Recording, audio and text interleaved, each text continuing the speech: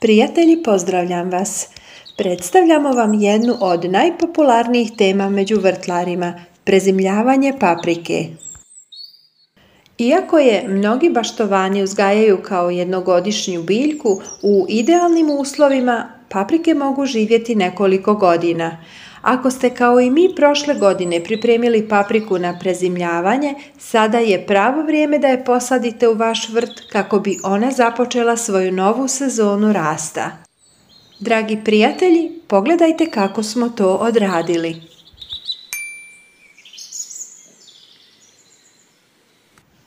Biljci smo skratili korijen, također i stablo.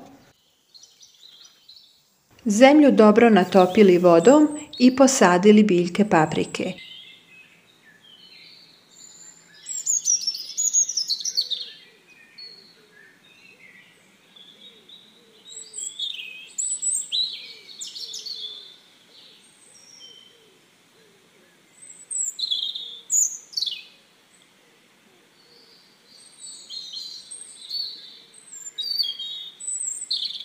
Ovako posađene biljke spremili smo na prozorsku klupicu u blizini svjetlosti.